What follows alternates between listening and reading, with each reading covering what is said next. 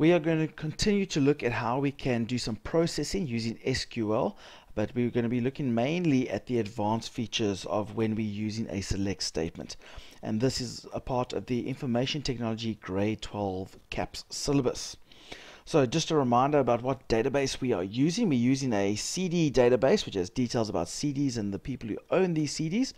And the table called owner has the following information. There you can see all the information about the owner. And for example, owner number 2, his name is Peter Donovan, and there's his details. The second table in the database, CD database, is called CD, and it contains the details of the different types of CDs that are stored. I don't know who owns these, but if you see in the far right hand side, you can see their owner ID. Now that is linked to the previous table that we looked at. So if we look at, for example, CD number 4, Celine Dion, A New Day Has Come, that CD is owned by owner ID 2, which, if you remember, was that Peter Donovan guy. So there you can see who owns what CD. So now we're going to be using both the tables for our SQL statements. So we want to use multiple tables. So how do we extract data? So if we want to extract the details about the CD owner and the CD, then we need to use both tables. And for that, there are two key steps that you need to be aware of. The first step is in the from part. You need to mention all the table names of the tables that you are using, and in this case, or in previous cases, we've only been using one, so we always said from CD or from owner. Now we're getting it from more than one table, so you need to specify from CD, and then you separate them with a comma. So from CD, comma, owner. And then in your where condition, you need to always include this condition. Irrespective of whether there are other conditions, you can always add them, but this condition has to be included. And that is, you need to specify where is the join between the two tables, what links them. And in our case, in CD, we have an owner ID which is linked to the owner ID in the owner table. Now, conveniently for us, those two fields have the exact same name. It doesn't have to have the same name. There could be cd.ownerCode equals to owner.ownerID, for example. They don't have to have the same name. It's just convenient in our situation. But you need to specify what field is linked in the two fields. Now, if you remember, in the CD table, we had an owner ID which is linked to the owner table's owner ID. So knowing that, let's look at an example. We are going to select the CD name, the owner name, and the contact details from the CD and the owner tables. Now, if you look at that, the CD name we will be getting from the CD table. But the owner's name and the owner's contact details we cannot get from the CD, because the CD table only has the owner ID. But because they are linked, we can get the owner name and the contact details from the owner table. So we include the owner table in this instance. And my only criteria in this case is we need to specify what is the link. And as I said before, it's the owner ID in the CD table is connected to the owner ID in the owner table. So let's try this out in an actual database. So here we've got our Access database, and there are two tables. We are going to go create and use query design to create a query. And I'm just going to close that little box that pops up. We're just going to close that. And I am going to go straight to the SQL view. So let's go with our select. Now we wanted to select the CD name. I think it was CD underscore name. If you're not sure, you can just double check on the CD table. There we go, CD underscore name, that's fine. And we also want the owner details. Now, if we open up the owner table, we wanted the owner's name and the owner's contact details. So those are the two fields we want over there. So we want owner name and then contact details, like that. And where are we getting these fields? Well, we're getting them from the CD table as well as the owner table. And my condition, remember, there's two steps. We include both tables, and the other step is we must include the link between the two. And we say, we can't just say owner ID equals owner ID, because it doesn't know what that is. We need to specify the CD table Oh, so let me get the right spot there. CD dot owner ID, which means the owner ID in the CD table. And then we need to specify the owner table dot owner ID. Now let's see if that works. If we view it,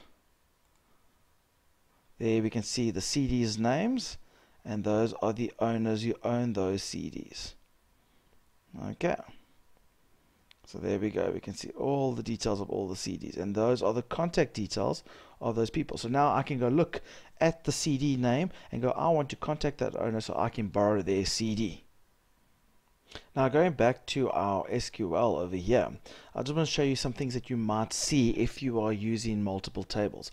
Sometimes, especially if you've got names or field names that are the same in both tables. Maybe we've got a name field in the CD table and a name field in the owner table. Like, how do we know which one's which?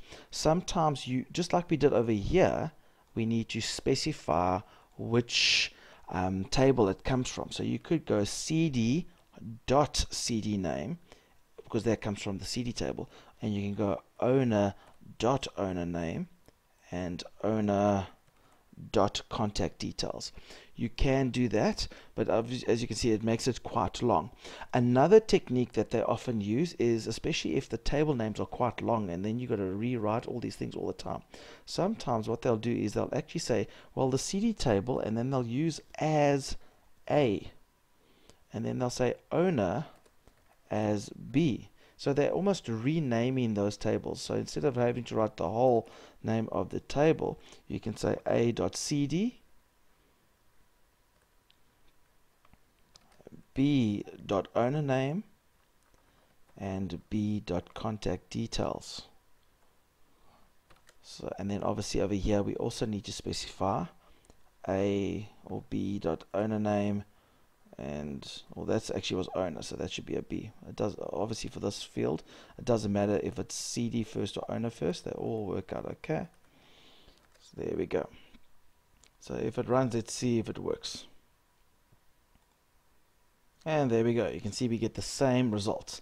Now, if you remember, our criteria for this case is, if we just go to the SQL, sorry, our criteria, there's no actual criteria there. We had to put that criteria in because we're using multiple tables.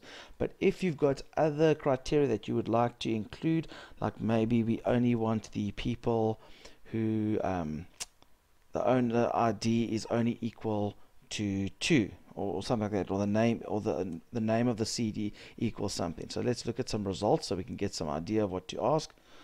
Let's say if owner name equals Peter Donovan, for example. Let's try that option. So we've got this criteria, and at the same time, we want B.owner name to equal, double quote, Peter Donovan. I don't know if I'm spelling that correctly. We'll see now if we get any results. No results, so that obviously means I've spelt it incorrectly. So let's go back to the SQL and Donovan. Let's go look at the owner table, see how we spell Donovan. Dono, there we go. My apologies. Van. And there we go. We've got a query now which links the two tables, and it's also an added criteria that we only want that particular owner. Other types of advanced features include if we want to get unique results. For example, if you remember our database, we could have a whole long list of all the different genre types that we've got in our CD table. But if I make a field, let's go to the SQL and actually create a list of all the genre types in the CD table. So if I type in genre, select genre from CD, let's see what that does. And there we go. We've got a nice list of all the different genre types, but as you can see, there are some data that's duplicated. Okay, so how do we counter that? Or how do we not have that option? So what you can do is you can use the distinct name. So you just use the word distinct in front of the field that you want distinct, and basically what it'll do is it'll remove any duplicates. It'll only say which field, and if it's been mentioned before, it will not mention it again. So let's try that in our current example. We've already got select a genre from CD. Let's add the distinct keyword in.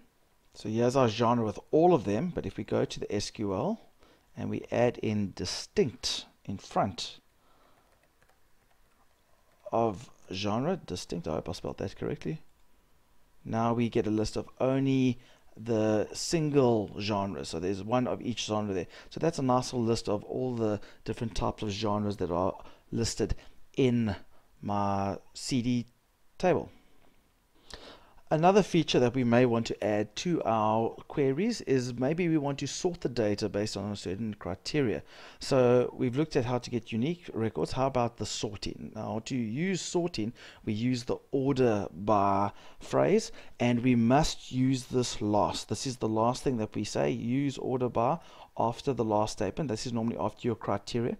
And there's some examples. We can order by artist, which means it will sort in ascending order according to artist. If we want to specify in descending order, then we must use the DESC at the end of it, like that. So you use that as your phrase after the field name to specify if it is in descending order. And if you want to sort by multiple criteria, in other words, first on genre, then by artist, then you would specify first the field name for genre, followed by a comma, then by artist. If you wanted to use descending in this example, you could say genre space DESC, and then a comma, artist, and whatever you want there. If you wanted descending as well, you could say DESC. So let's try that in our example.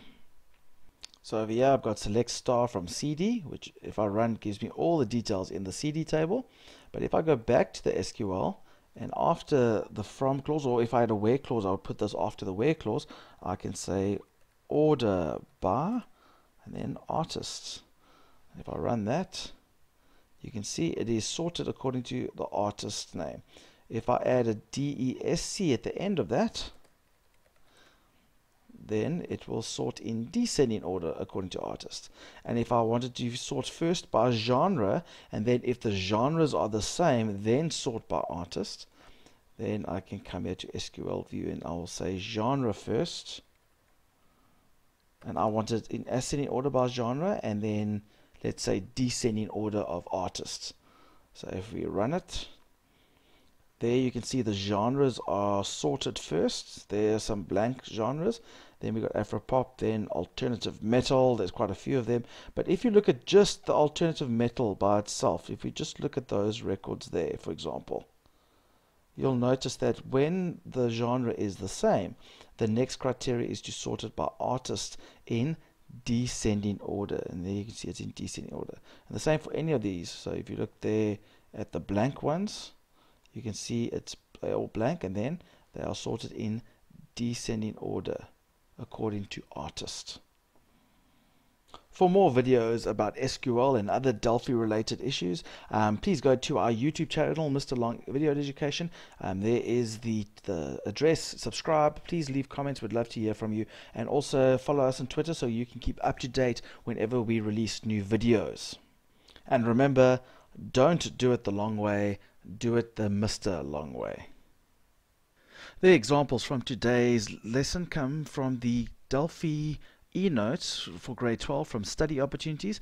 These are available in 2014. In 2015 they'll be releasing a textbook which covers the entire grade 12 CAPS syllabus. If your teacher is interested in getting these textbooks, they can contact the people at the following website.